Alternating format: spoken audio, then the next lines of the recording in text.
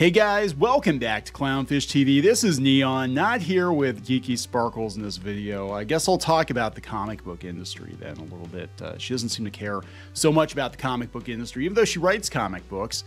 And we make comic books, we publish comic books ourselves. We're going to talk about this interesting development with Mark Millar and Cancel Pigs.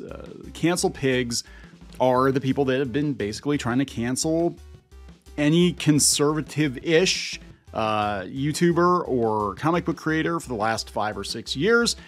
They've been called Cancel Pigs now by Mark Millar, who is a very prominent comic book writer slash creator.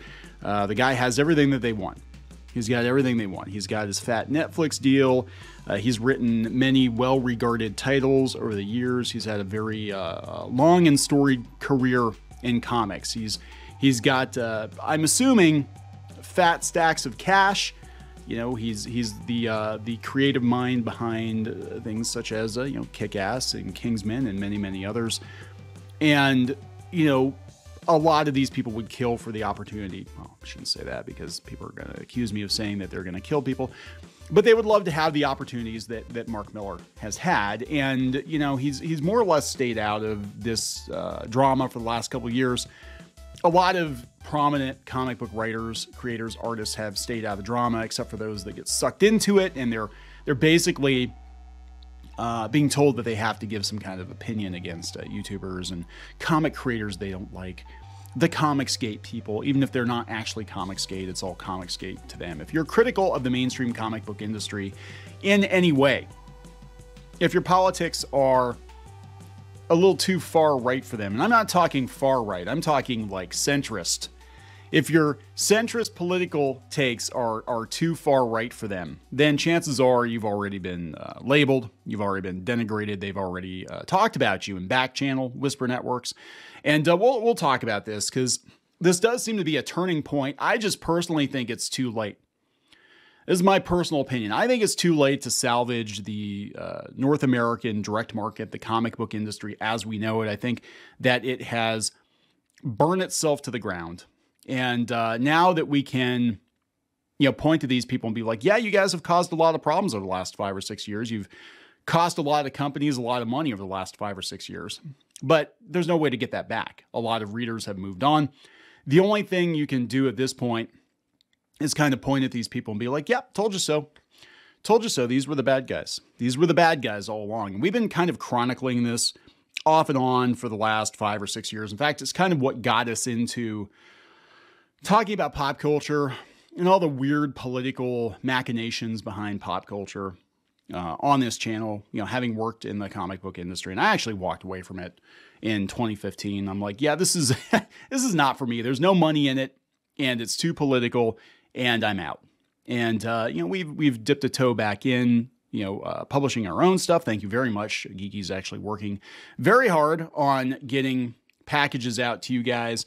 We had thousands of orders for comic books, Shadowbinders comics, Crimson Wren comics, the previously on Clownfish TV comics. All that stuff is getting shipped out currently and has been for like the last 2 months, 3 months now. There's just thousands of packages and we don't have a warehouse or anything like that. But anyway, yeah, we kind of noped out and then we got back into it when the situation with Mark Waid happened with Richard C. Meyer, Diversity in Comics. If you guys remember the story, for those of you who don't remember the story, basically what happened was we had a YouTube critic, Diversity in Comics, your boy Zach, who was too critical of the mainstream comic book industry, and he got too big for the likings of people like Heidi MacDonald and so many other tertiary comic book personalities. Let's call them that, because a lot of them weren't really names or big names at the time or whatever. And, you know, he was criticizing their friends and he was making fun of, you know, all the politics and the quote unquote wokeness in comics. And well, that ruffled a few feathers. Now, this kind of stuff he said for the most part, I don't think was any worse than something you would hear in a comic shop. Maybe, and he even admits maybe he took it a little too far on occasion. But any criticism was not to be tolerated because they had to control the media. They had to control the narrative. They had to control who got into comics and who stayed in comics. And you couldn't have outsiders like YouTubers come in and give hot takes. Yada, yada, yada. Mark Waid gets involved because Mark Waid's always looking for a fight online, I guess. And Mark Waid basically goes out of his way to tank a publishing deal with Richard Meyer. And he was supposed to go through, I think it was Antarctic Press to publish Jawbreakers. And then he threatened to basically have anybody associated with Meyer or anybody associated with quote unquote Comicsgate to have them blacklisted from shops. And then there was a lawsuit, and I guess that lawsuit was settled. I don't know what the results of that were exactly, but I don't think Wade's talking as much about it as he used to. And I don't think Richard Meyer's allowed to talk about Wade. That's usually how settlements work. But I mean, this has basically tossed a hand grenade into the comic book industry. And, you know, it's very, very fragmented. We have a lot of people that are hyper political activists, you know, the Portland crew. And I don't want to denigrate everybody from Portland, by the way. I know we've got some fans in Portland. Thank you very much for your support. But, you know, a lot of current year politics have bled into the comic book industry. And, you know, basically, if you weren't on board with whatever the trend of the day was, if you were an old head, if you were, you know, slightly conservative, you were effectively driven out of comics by people that fancy themselves as gatekeepers. And there's lots of documentation of who these people are. If you go out to bleedingfool.com, apparently an undercover journalist called Penny Parker unearthed a treasure trove of Whisper Network people.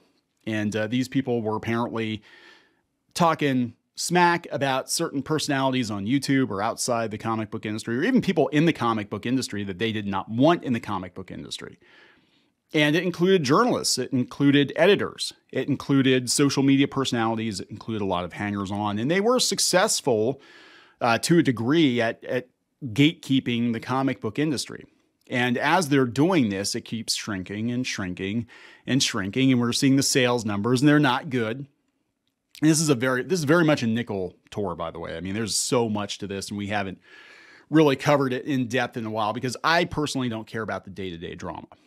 Anyway, fast forward after years of this crap and people being smeared and denigrated and losing gigs and threatened with blacklisting and all this crap because of a handful of motor mouths on social media.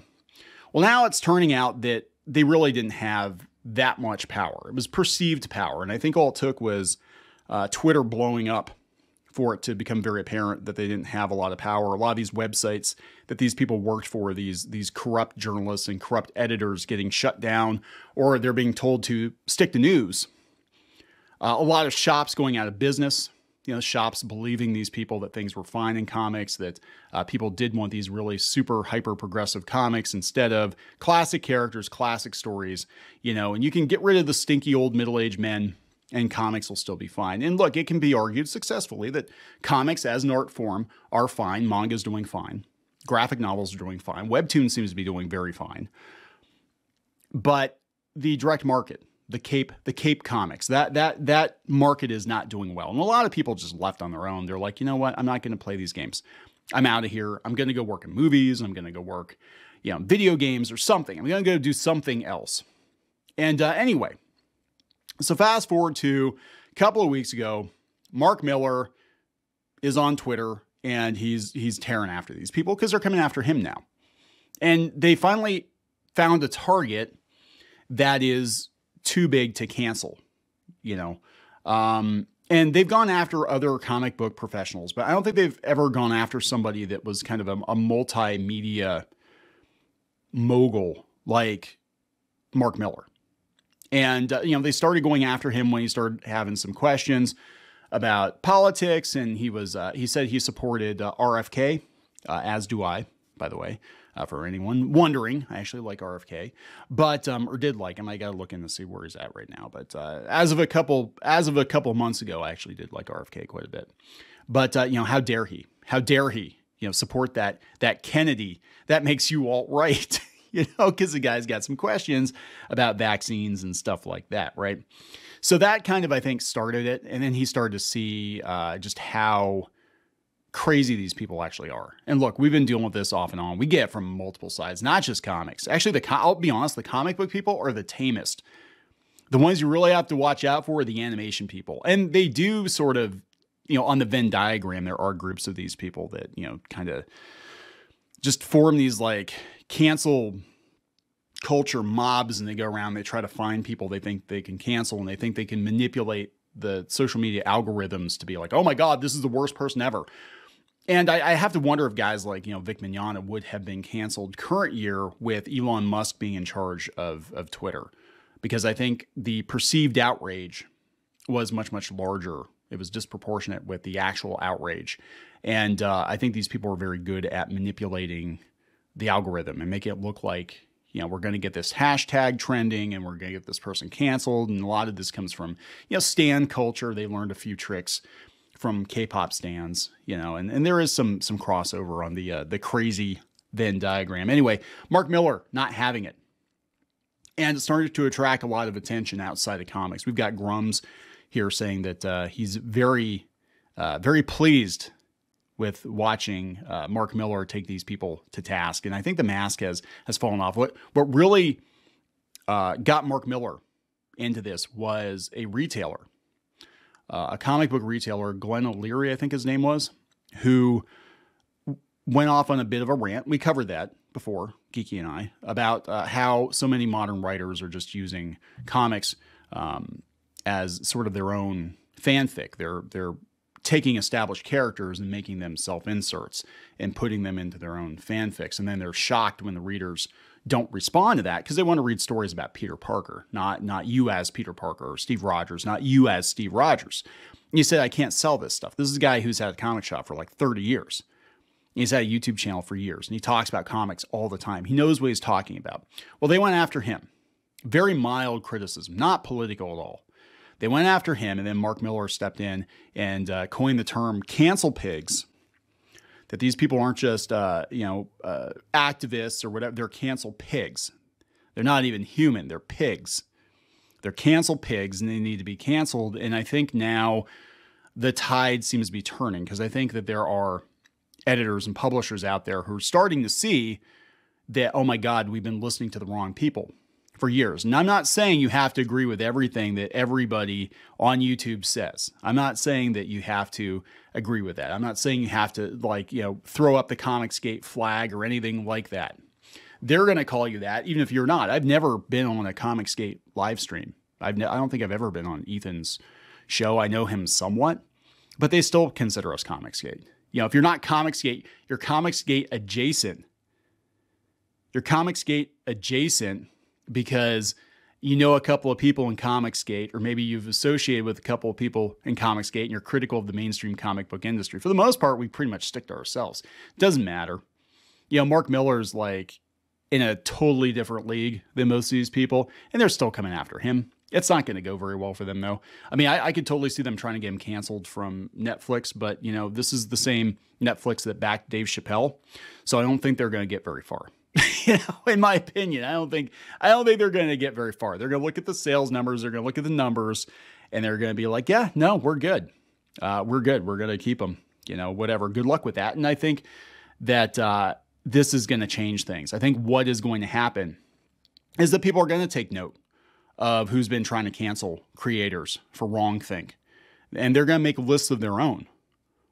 And they're going to be like, yeah, let's never work with these people. In fact, I'm starting to see this now. I mean, again, I'm not hyper into this whole thing. We cover comics occasionally, but I'm starting to see a lot of the people that were on these lists not getting work at publishers because they're like, oh my God, they're going to hold us hostage. They're going to bitch about, payment, or they're going to bitch about politics or whatever. They're going to try to get us canceled if we don't do what they want. And a lot of times that happens. A lot of times these people turn on their publishers, turn on their collaborators. You can go out there and find the list for yourself. I'm not going to put that up. But if you go out to bleedingfool.com and you look for Whisper Network, you'll see the list of people that have been causing issues. So let's look at what Mark Millar actually said, and let's look at the conversation around it. Millar said they have no power. I spoke to one of DC's biggest writers at the weekend, and he told me he's lived in fear of them for years. That's true. A lot of people didn't jump into this situation. I think the reason big creators like Todd McFarlane just stay out of comics discussion for the most part altogether is because of this. They don't know what they can say. They've tried canceling Rob Liefeld before him. Rob, in a lot of ways, agrees with, or I thought he agreed with some of the politics of these people, but it doesn't matter. He's problematic. He doesn't agree 100%. You know, he's got to go. But he said, I couldn't emphasize, this is Mark Miller, I couldn't emphasize this hard enough. Cancel pigs hurt people for sport because they're damaged personalities. You must never take them seriously. That is actually true. They are, most of them, 99% of the time, if you look into them, and you do some digging into who they are, what they've done, where they've been, you're going to find, and I'm not being facetious, I'm not making fun, I'm saying you're going to find like legit mental illness. You're going to find a lot of issues. And I think the way that these people, just armchair psychiatrists, I think the way they feel better about themselves is if they go attack other people. Or in their mind, they think if they take out the competition, they're going to get something. They're going to get a gig. They're going to get, Batman or whatever. Like, if we could just get rid of, Scott Snyder, get him out of the way, I get to write and draw Batman.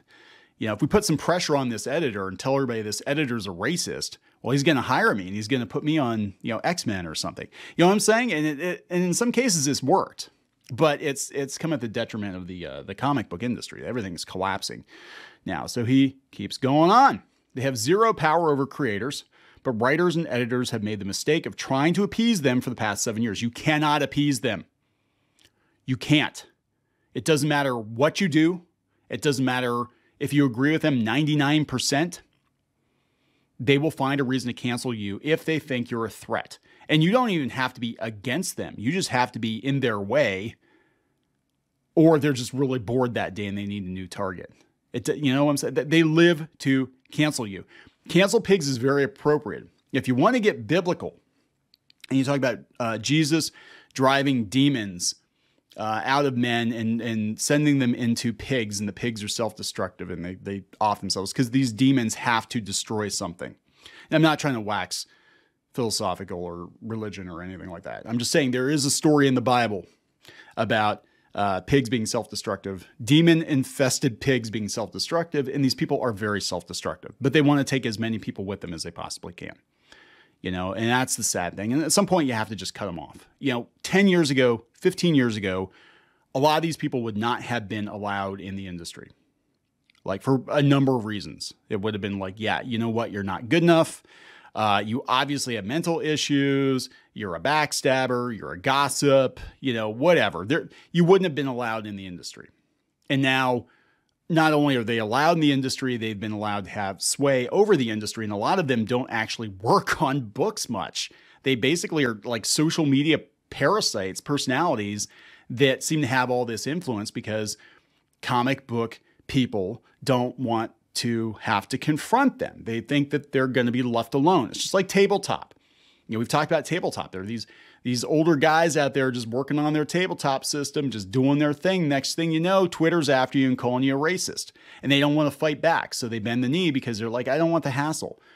I'm 58 years old. I'm just making my tabletop game, or I'm drawing my comic book or whatever. I don't want the hassle of having to deal with these people. If I just give them what they want, or just nod in agreement or whatever, they'll pass me over and leave me alone. All you've done is buy yourself a little more time, because eventually they're going to come for you too. They're going to eat everybody. They're going to destroy everybody that they think is competition or they don't like or whatever. You might have looked at them the wrong way 15 years ago at a convention and they hate you and they're going to find a way to make you pay.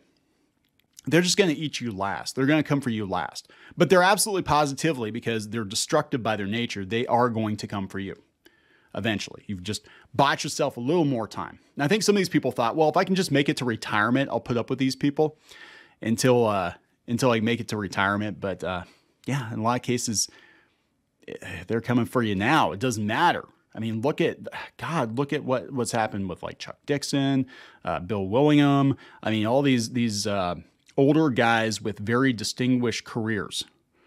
If these people had their way, they would not be working at all. They would not be making money at all. They'd be out in their ass. They'd be living in a cardboard box somewhere. And then they would drive by and they'd probably piss on the cardboard box and light it on fire just because they're that vindictive. That's assuming they can buy a car. That's assuming they have enough money to buy a car, but I digress. Anyway, they have zero power. They've been trying to appease him for the past 7 years. It's been fiscal suicide, as they really don't read comics. We'll discuss with retailers. We'll discuss with retailers on my live stream tomorrow night. So apparently he did a live stream about it. Yeah, it's crazy. I love this. I don't know if this was Yellow Flash did this or who did this, but this is fantastic. This is a cancel pig right there. I might use that in my thumbnail. This all sounds like slightly paranoid, equal and opposite tribalism, but maybe I just don't know who or what you're talking about. Well, there's a list. Bleedingfool.com. You can find that list. Mark, they do have power if you aren't rich. To some degree. To some degree.